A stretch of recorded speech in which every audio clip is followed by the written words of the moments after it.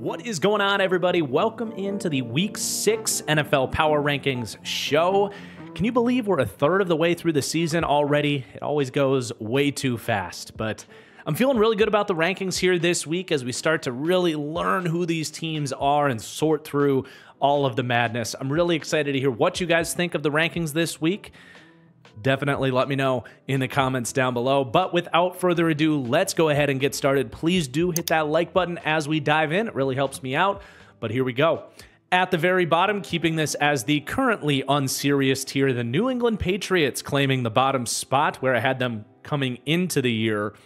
Very little to say about them. They keep losing key players. Jabril Pepper is now a legal situation. You hate to see that. And you hate to see them saying they might start Drake May. Even if it isn't this week, I hate the fact that they maybe are thinking about it. Give the man a red shirt season. You are going to Bryce Young his ass if you throw him out there behind this situation and waste a perfectly good number 3 overall draft pick. As someone that really liked Drake May, I'm terrified that they are going to break and bend him backwards by putting him out there. Speaking of the team that just broke a high-end draft pick, the Carolina Panthers at number 31. The offense takes a step back in Chicago this week, but God, this defense is just so bad, and they keep losing players too. Jadeveon Clowney gets hurt in this game, and the one good thing this offense really had going for them was the offensive line, and Austin Corbett, a bicep injury. The curse on this team just continues to pound them into the dirt.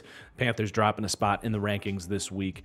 Then at number 30, the Miami Dolphins picking up a scrappy win over the Patriots. The way this game ended with a fullback dive, go-ahead touchdown at the end, couldn't have been more fitting to describe that game.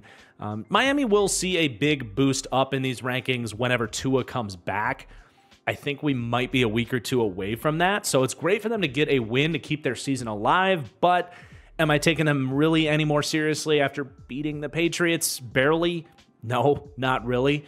But then at number 29, the Cleveland Browns. It really is just a shame to see the season wasted with ownership not willing to basically admit their mistake on Deshaun Watson. It couldn't be any more obvious that A, he sucks. He's like the 50th best quarterback maybe in the league right now.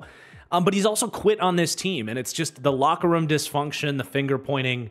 It just has to stop. It's clearly derailing any good thing that this team has. Like, I just don't think this defense is playing as hard, knowing what they see going on the offensive side of the ball. It's a sham and it's a shame. So the Browns just continue to fall here in the rankings. If you want any positive for the Browns, it's at least they have their own first-round pick this year. Then the Tennessee Titans gaining a spot on the bye week this week. I did get a laugh out of everybody saying Jordan Love still managed to give us a Will Levis with the pick 6 desperation heave falling down in the back of his own end zone. Yeah, that's basically the most we heard from the Titans this week. Now, before we jump up to our next tier here, in this spooky month of October, Underdog Fantasy is running their Boost-tober promotion where every single day you can get a token for an even larger profit boost for your Pick'em contests. I love a good pun, can definitely appreciate the promo, but I also love playing Pick'em on Underdog where you string together your lineup, selecting player stats higher or lower, and these contests keep you glued to your seat towards the end of any given football game you're watching with a chance at massive payouts. Payouts that now with the Boost-tober promotion can be even bigger. So right now, if you sign up using promo code TFG at Underdog, they will give you a bonus match up to $1,000 and you will support my channel in the process. That is promo code TFG at Underdog. And let's now get to our next tier in the power rankings. So our next tier is the frisky tier, and that is going to start with the ever frisky Las Vegas Raiders, seemingly. Not so competitive this week. They end up switching quarterbacks away from Gardner Minshew. I don't think that's really the problem or the solution, but maybe it would be more fun to see O'Connell. I don't know, man. Rough loss this week against the Broncos. Way too many turnovers. Felt like every time I looked over, Pat Surtain or Riley Moss was catching the ball, not the Raiders receivers. But hey, a great week for the New York Giants. They climbed to 2-3. They're going to gain a couple spots in the power rankings. A credit to Giants fans, saying, hey, I think, you're right to be upset and disappointed in where the Giants are, but they are hanging around in these football games and staying competitive. Well, in this game, they hang around long enough to block a kick and win the game at the end of it in that way. Daniel Jones, with the offensive line actually playing pretty well, has been okay. That defensive line, I do feel like, has really come alive in the last few weeks. And hey, they get some of those rookies going here, those day 3 rookies, Tyrone Tracy, Theo Johnson. You love to see it. Brian Daboll, maybe getting a little bit of his mojo back, which is, I'm really happy. I really like Brian Daboll. I just want him to have a season that doesn't get him fired this year, and it definitely feels like they're building towards that. And that was all without Malik Neighbors. So I don't know if this is going to keep climbing up into like playoff contention, but definitely just building something for the Giants is great from where they've been over the last 400 days or so. But then going in the opposite direction, the New Orleans Saints, basically, I think actually exactly ranked where I had them coming into the year. 3 straight losses, and basically all of the glow of those first 2 weeks has completely disappeared. Now, I do think a lot of injuries in the trenches really has derailed what they want to do offensively. They want to be able to run the ball, but when you lose 2 of your best linemen, your center, your right guard, and maybe even more importantly, actually losing Taysom Hill has been a big deal for all of the different flexible early down stuff that they liked to do with him. So they haven't been able to get to that, and then you're seeing Derek Carr behind a bad offensive line getting exposed, and a defense that can't really get after it up front, and just a weird game against the Chiefs where I've never seen so many wide open receivers and coverage busts from a Dennis Allen defense. So the Saints are absolutely spiraling right now, and this game, frankly, shouldn't have even been as close as it was. They get a Juju Smith-Schuster bounce. A lucky bounce results in an interception at the 1-yard line and a missed field goal. Like, they were really kind of getting beat up the whole game, in my opinion. But then at number 24, the Jacksonville Jaguars. I'm glad we at least had them in the frisky tier. A lot of people thought this should be the number 32 ranked team last week, the one team without a win as of last week. But you knew something like this was possible. And Trevor Lawrence, they end up with 38 points in this game. I think it was 37 maybe. Trevor was better. He actually hit the open deep shots that were available there. You get the huge chunk plays there. But this game definitely didn't feel like a 37-34 game. It was like 20-13 in the fourth quarter, and then it just got crazy at the end of it. I actually feel like the Jags defense has stood out as competent the last couple of weeks, and the offense got some stuff going here in this one. I do think they dug deep and, tapped into the good parts of this team to pull out a victory over the Colts, but I don't think they're through the woods yet either, right? Like, they still almost blew this game. They still had multiple moments where they couldn't convert in short yardage situations, and couldn't really put the game away at the very end, which has obviously been a problem for them. So great for them to get a win. Doug Peterson saves his job for now, and Trevor, just good to get like a breath of fresh air with what was a very good game from Trevor Lawrence, despite a couple ugly moments. An ugly pick and a third down drop back that I pointed out on Twitter was just like, man, that is not a great quarterback staring down a check down with a wide open receiver behind him, but it's okay. He washed over that with a bunch of other good throws. So yeah, there's your Jags this week. Then the Chargers at number 23 on the bye week this week, getting a +1. I'm excited to see what they look like coming back. Get that offensive line healthy. Hopefully Herbert can get back to full speed. And, I think the second third of the second trimester of the season, the Chargers could make some noise here if they can get healthy. Then we have the Rams at number 22, staying put, a tough shot at it against the Packers. Stafford's doing his best to hang in there. Really just some bad turnovers kept the Rams out of this game. They had a very good chance to win, so they need to buy some wins against somebody, before they can get their guys back. I still think this team can be kind of even a sleeper, spoiler team in the playoffs if they could get that far, but the losses keep racking up, and they just have too many holes really throughout the roster at this point with all these injuries. But then the Indianapolis Colts at number 21, they fall down a spot. Really a weird team to truly know who they are right now. Very quarter to quarter, frankly. It's not great to say that Joe Flacco is giving them a better option at quarterback right now than Anthony Richardson, because Flacco actually played really well in this game against the Jags, but they obviously want to go back to Anthony Richardson as soon as possible because that's really all that matters this year. So, the offense is still kind of in evaluation mode / we don't really know what we're going to get from them from week to week, who the quarterback's going to be, how they're going to play if it is Anthony Richardson. Injuries are piling up on the offense as well, which you don't love. Will Fries, their right guard, who is having a great season, goes down for the year. Jonathan Taylor not out there. You definitely felt that in the run game. Trey Sermon's just not Jonathan Taylor. And defensively, I mean, they have their moments, and then they just have these massive gaffes where they give up big plays. So just a very kind of weird, unpredictable, average football team right now to round out the frisky tier. But then how about those Cardinals kicking off the fringe playoff caliber tier, bouncing back from a rough couple of weeks? Remember, we had the Cardinals in this tier several weeks ago after that dismantling of the LA Rams.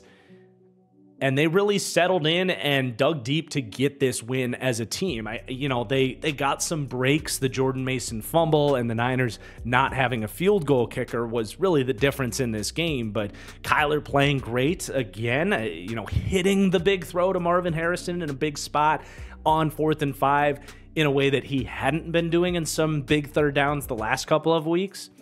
But the defense doing enough to keep them around against an explosive Niners offense, just enough to kind of scrap out this win. Even if it wasn't the most impressive individual win for how the game went, and they got some lucky breaks, it was in San Francisco against the 49ers, mostly at full strength. So definitely some credit to go towards Arizona.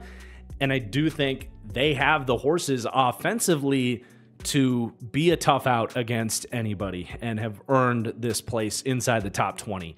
Then we got the Chicago Bears at number 19. Beating the Panthers at home, I don't want to give them too much credit, but I do feel like Caleb, he's just building performances on top of each other. Ugly start, now to the point here, week 5. He looks the part, man. They are asking a lot out of him. He's going through his progressions. He's taking care of the football. His elite pocket presence from college is absolutely translating the way he can manage the pocket. He had 5 or 6 ridiculous scrambles in this game. He's making pre-snap checks, and the accuracy starting to show up, dropping a dime down the field to DJ Moore on a throw that he had been missing out the gate. So that's big news for the Bears. It was against the Panthers, who are currently fielding a XFL roster defensively.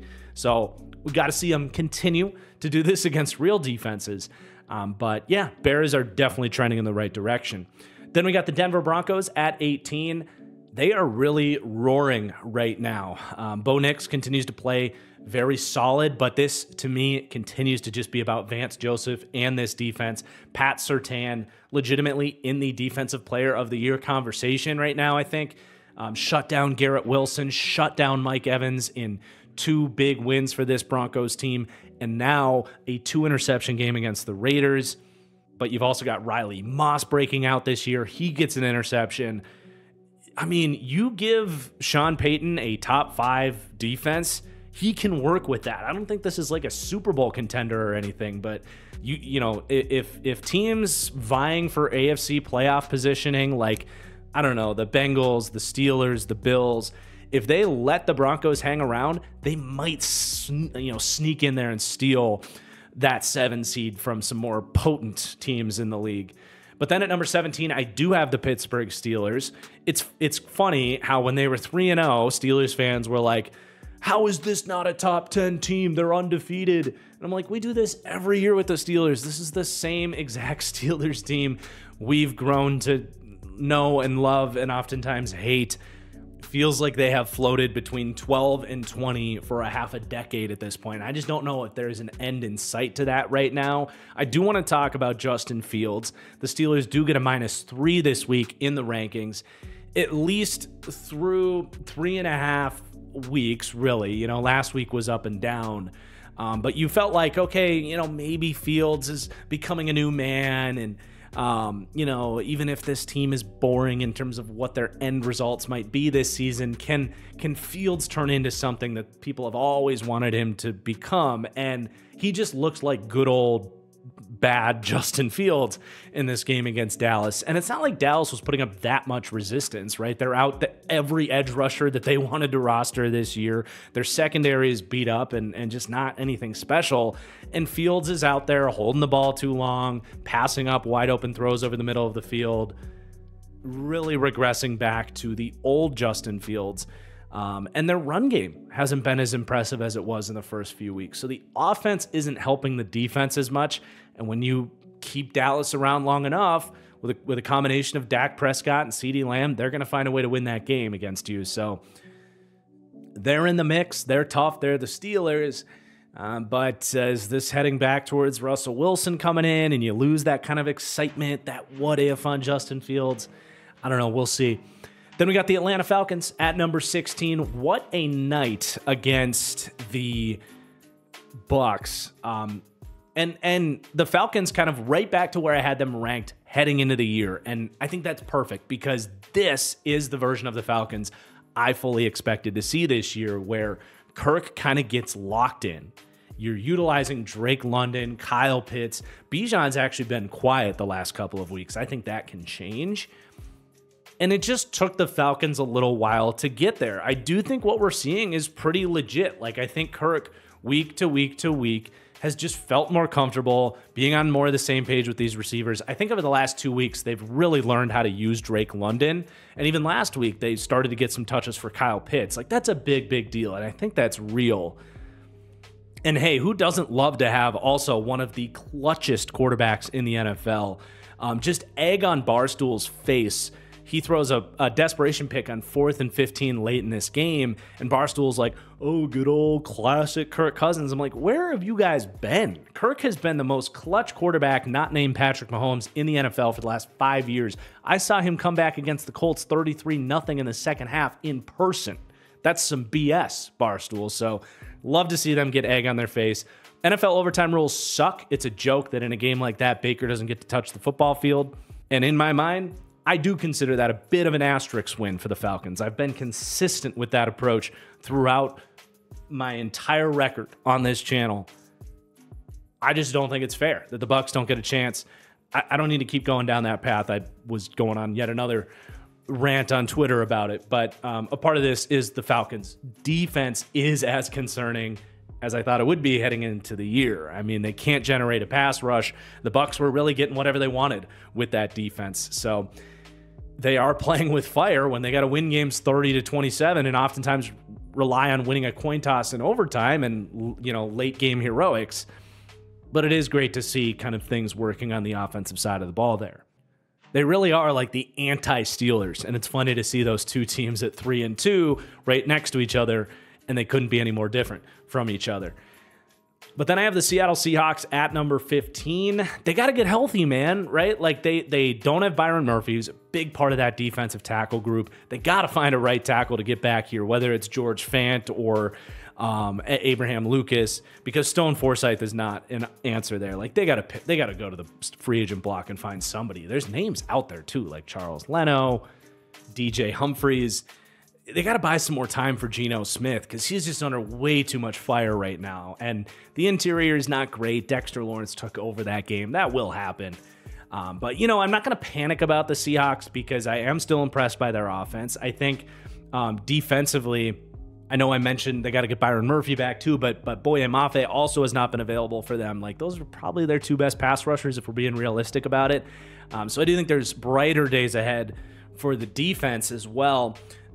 Even if they aren't, the first 3 weeks were probably a little bit fraudulent based on their opponent. But if they can just settle in and be a little bit better defensively, I do think this team is right on the cusp of being a really good football team, but they're just missing a little bit of something right now.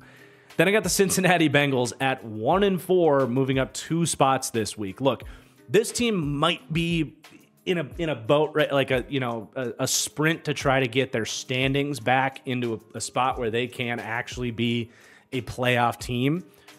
But they made it very clear this week that this offense is back, and they might be one of the, if not the best offenses in the NFL right now. Joe Burrow is on a mission right now. He is hell-bent to bring these Bengals back. He is balling out right now. Looks like, that MVP version of Joe Burrow, or MVP candidate that we saw in 2022, and maybe even a little bit better. Just evenly distributing this ball between Jamar Chase and T. Higgins with all of these other, they have so many more ancillary weapons as well than they had maybe in 2022. So many different guys that can hurt you. Yossi Voss, 2 running backs out of the backfield, a pair of tight ends. Their 12 personnel has been really good.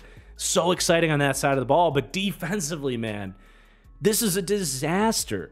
Dax Hill now, who had, other than Trey Hendrickson, had probably been their best defensive player this year, was a bright spot at corner. He's done for the season. Just hate to see that. I'm a huge Dax Hill guy. Was loving that for him. They did get some new guys back in there in the D-line. Myles Murphy had a nice big pressure in this game, but how much do they really need? And is it too little too late? Maybe. But on a week-to-week basis, I promise you, whether this team is 4-1 or 1-4, nobody wants to go against the Bengals right now. So that's what's fun about an exercise like this is not NFL standings week 6. This is power rankings. I think the Bengals are, as the 14th best team in the league after giving the Ravens a real scare this week. I think that's totally justified. But the Bengals don't quite crack my playoff caliber tier.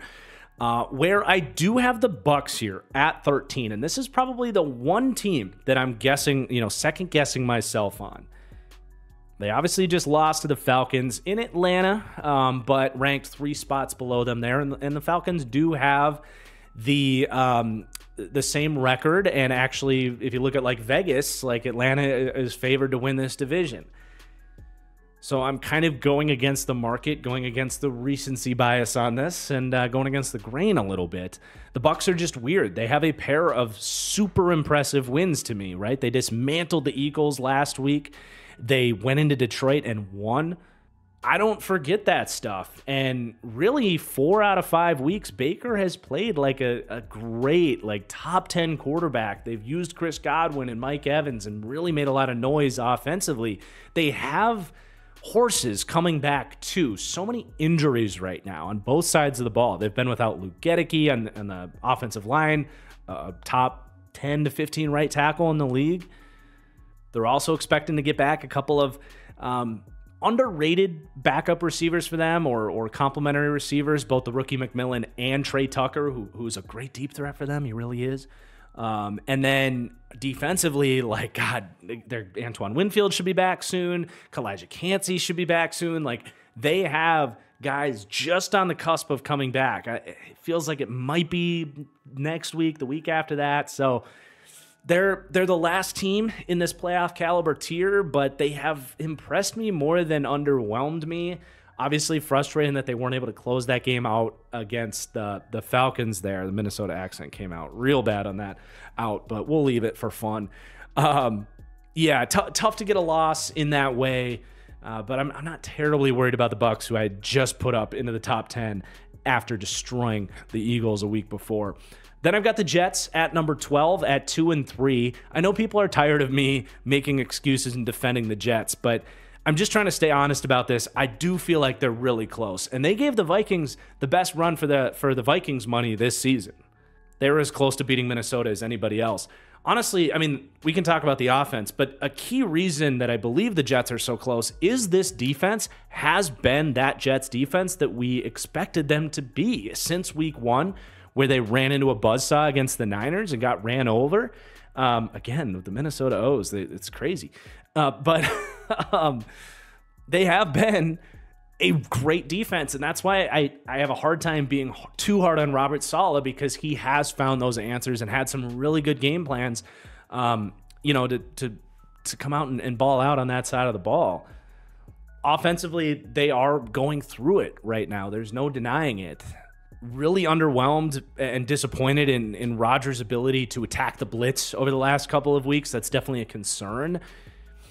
I do think he's getting probably a little too much hate, which is not unfamiliar territory for Aaron Rodgers, but there's a lot of good quarterbacking going on from him this year too. Not elite or great quarterbacking, but he's still giving the Jets something they've never had before, really.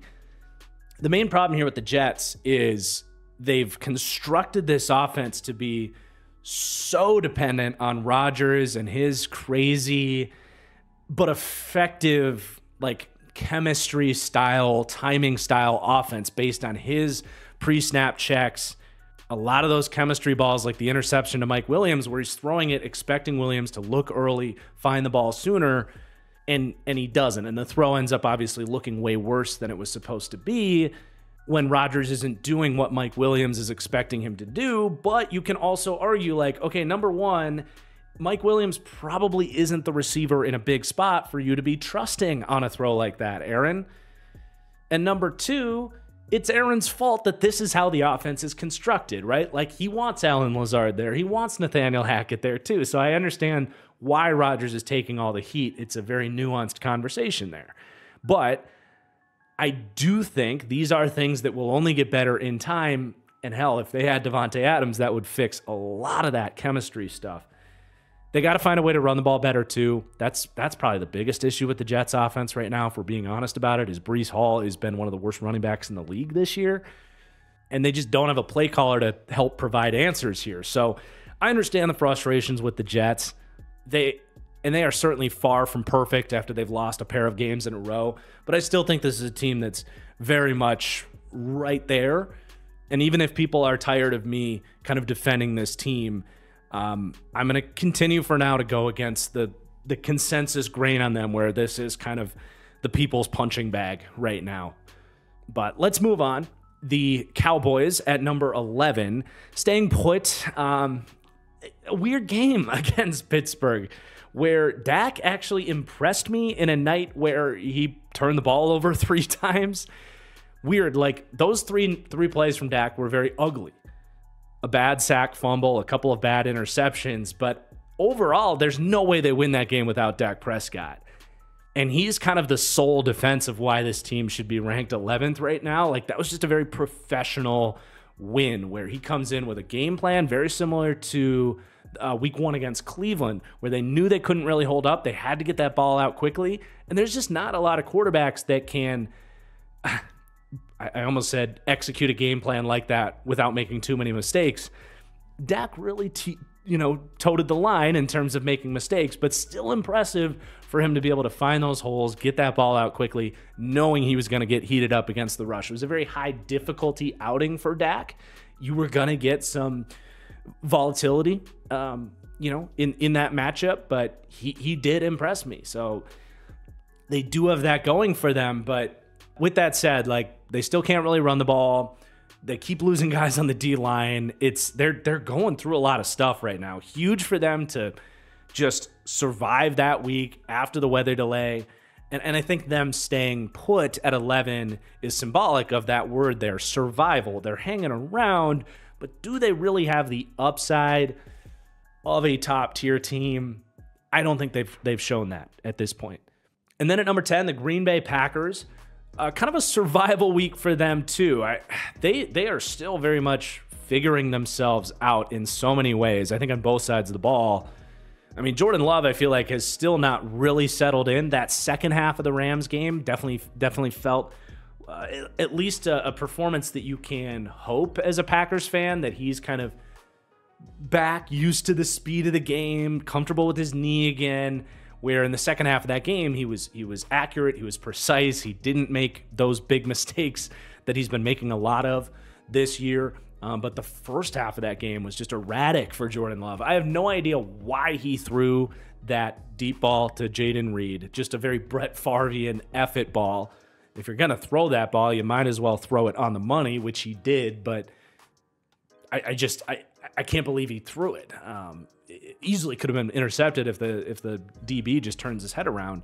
And then of course the pick, for the touchdown at the before half was just laughable. So, Love has just had a very roller coaster season with the injury and the turnover worthy play stuff, but then making some really good plays too. It's just been really wild and tough to know what he is moving forward right now. We're going to have to just continue to evaluate that. But I do love his resiliency. As he showed last year, when things go wrong, he's able to settle back in and raise that baseline of play. A lot of Jordan Love talk there, but I feel like the rest of the offensive structure is pretty good. It's just he keeps mixing it up all over the place. And I didn't even mention the accuracy, which is just, that's my main concern, honestly, on Jordan Love. Just has not been putting the ball on dudes consistently this year. But defensively, they're very much figuring themselves out too. I think Jeff Hafley can actually dial up a nasty blitz when they need it. But the run defense and the down-to-down consistency for them has not been there. The pass rush on that D-line is not what they thought it would be. Rushing 4, they've had to blitz to get after the quarterback, and you hope that was going to change this week against the Rams O-line. It really didn't. They had to blitz to heat up Matthew Stafford, and they were just dependent on turnovers in this game. I don't know if you can continue to count on an interception from Xavier McKinney every single week. Eventually, that's going to stop, but what a signing that's been.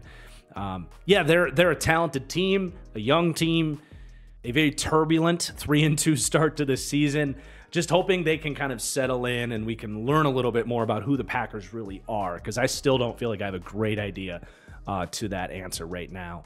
Then the Philadelphia Eagles at number 9, coming off the bye week, should be getting healthier here. I don't know the exact status of Lane Johnson, A.J. Brown, Devonta Smith, but they obviously are a better football team when those guys are playing, despite my concerns about Jalen Hurts. If you haven't checked out my Jalen Hurts video, I encourage you to do it. I'm very proud of it.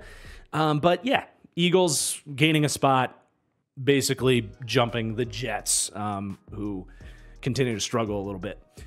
Then the Commanders at number 8. God, what a skyrocket it's been. I've already done my apologizing. I'm totally happy to apologize about it because this team is so fun to watch. Jaden Daniels is so fun to watch. I just did not think this version of the Commanders was possible. Did I think it was possible that Jaden Daniels could surprise us and this team could win some games with the offense and, maybe be a scrappy 5 or 6 win team that we get excited about for next season? Sure, I was low on the Commanders. I probably wouldn't have bet on that, but I think that was maybe possible. For them to be like world beaters through 5 weeks, having a historic offense, an offense that's so good that you don't even have to worry about their defense being pretty bad, it's so surprising for me. Cliff Kingsbury has been an excellent play caller. These running backs deserve a lot of credit. The offensive line deserves a lot of credit. Just a credit pizza getting distributed across the whole locker room, and Jaden Daniels gets the biggest slice. Doing it against the Bengals and the Cardinals defenses was one thing, but doing it in Cleveland against that pass rush, just another box checked for these guys. So the skyrocketing continues. I'm not quite ready to go Super Bowl contender on the Commanders. I'm just not. Some Commanders fans might be wanting me to go there. We'll see. If they keep playing like this, we'll reach that point for sure. But I do still have some questions about the defensive talent and what they're going to look like when they don't face Deshaun Watson. But Dan Quinn's getting those guys to play hard for what it's worth. But let's go ahead and turn to our top tier, where I do have the Buffalo Bills. I feel like this is partially my fault. I ranked them number 1 and praised everything that was going on and said I was dead wrong about predicting a fall-off season for the Bills, in which I predicted them to miss the playoffs and to finally fire Sean McDermott. Well, through 3 weeks, I looked like an idiot for that take. Now it's like taking a U-turn back in that direction, and you have a lot of worries about the Bills. I do think some of these defenses have figured out some of the stuff they wanted to do. The Texans really had these receivers tightly covered all game long. It put a lot of pressure on Josh Allen, and then Josh Allen, under that pressure, didn't have the best game. The stat sheet was brutal. What was it, like 9 for 30? Watching the game, it actually felt like he played a little bit better than that. But they're going to have to get back to the drawing board offensively and defensively. They actually were fine on the defensive side of the ball. I think they got the most out of the group they had, but they're just so outmanned defensively. These safeties feel very slow and just bad. Give up the big touchdown to Nico Collins there. And the pass rush actually, again, played like okay this week against Houston, but with Von Miller suspended and Ed Oliver's been beat up this year, it's just they don't have all the bodies they need defensively. So I still like the Bills. I know that was a lot of negative talk. I don't just ignore the first 3 weeks, and I think they can find some answers and get some of that mojo back. They definitely missed Khalil Shakir in this game too. It is, though, going to come down to Josh Allen playing like the Josh Allen of the first 3 weeks of the season. I think he's capable of it. That's why they're in this tier. But if they can't find that version of Josh Allen immediately, this team is going to run into some troubles, and the losing might not stop here. So they're going to find themselves at the bottom of the deep playoff contender tier this week. They got the Jets this Monday night, another big test for them coming up. Then the Niners at number 6. I mean, I would love to have one of those crazy stats websites that could tell you if a 2-3 football team has ever been the betting favorite to win their conference and second in the NFL to win the Super Bowl. Like, clearly, the rational people that are putting their money on the NFL still believe this Niners team is a great team and going to be a serious threat to go on a deep playoff run. And I still believe that too. But at some point, they got to start winning games, right? They're falling 3 spots this week. I'm not going to panic in this loss against the Cardinals, where they did feel like the better team for the vast majority of the game, but just like the Rams game, critical mistakes late in the game allow them to blow the game. And that's really what all you're hoping it is you made some mistakes, stuff you can clean up. You get a kicker back. Jake Moody looks like he's going to miss a few weeks. He'll probably pick someone up, but someone that can actually kick field goals. That was a big factor in this game. And then, Jordan Mason, in his first year really starting games here, he's got to hold that ball tight. You can't fumble late in the game like that. So they made mistakes. They lose a game that they probably should have won. Am I really worried about the Niners? Not yet, but man, you got to close games. I think this team has earned the benefit of the doubt that they'll get this thing straightened out. But a big test in Seattle, Thursday Night Football here coming right up. But then the Houston Texans at number 5, they're going to go up 2 here.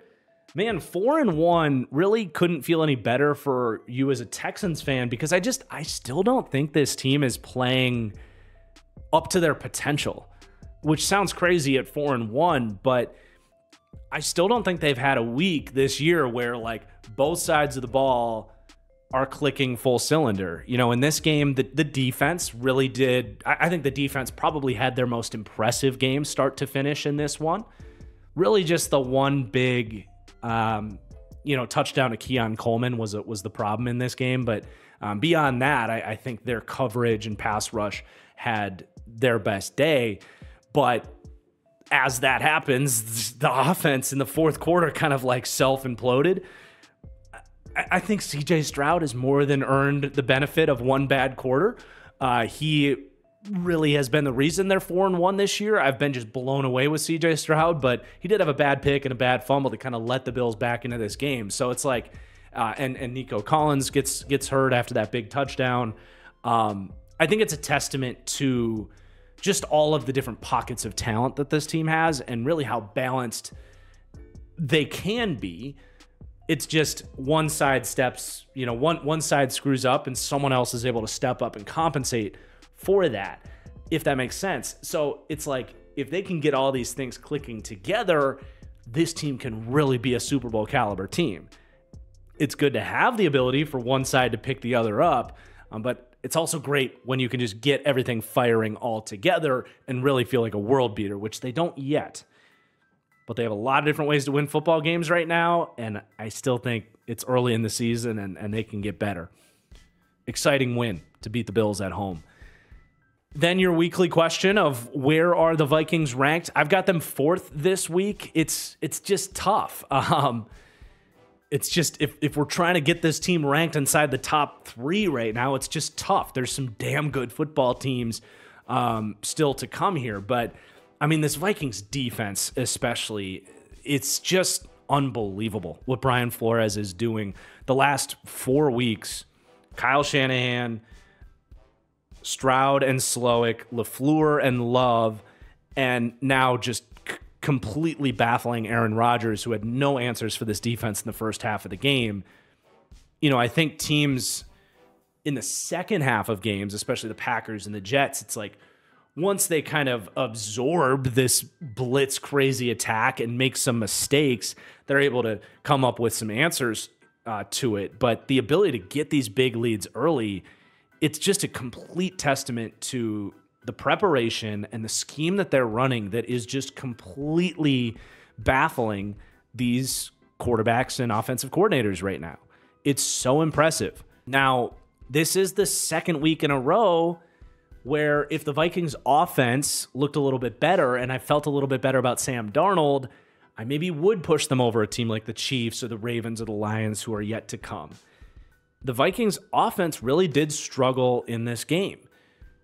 Second week in a row where it feels like Sam Darnold is not regressing all the way back to the old Sam Darnold, but some of those aspects of his game are in there. He's missed some throws, some of these deep outs, and he has the interception sailing the throw over the middle. The first 3 weeks, he was like elite accuracy.